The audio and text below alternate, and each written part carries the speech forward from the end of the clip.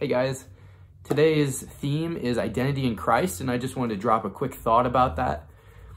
You know, it's so easy to get wrapped up in what people tell you you need to be and what you feel like society is telling you. Sometimes you feel like you need to be tougher, you need to be smarter, you need to be prettier, you need to be better.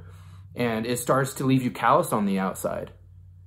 And no one's seeing how you feel on the inside, how lost and broken you are. And the more that you believe what society and people tell you, the more lost and broken you become. So the question is, how do we fix that? How do we empty us of us and fill our hearts with our identity in Christ? You pray. You seek him out in his word. You listen. You find Christian accountability. You find Christian community. And the more that we do discipline ourselves to stay quiet and just listen to what he has to say through his word, through prayer, guys, the more that we're going to be filled up with him and the more we're going to find our identity in him. So Paul says in Ephesians chapter 1, verse 7, that in him, in Christ, we have redemption through his blood, the forgiveness of sins, and because of his grace, the ability to find our identity in him. In verse 11 says, in him also we have obtained an inheritance, being predestined according to the purpose of him who works all things according to the counsel of his will. And through the gospel of our salvation, we're marked by the seal. We are chosen.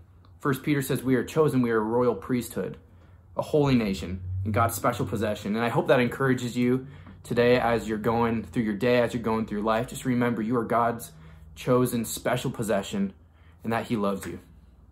Let's pray.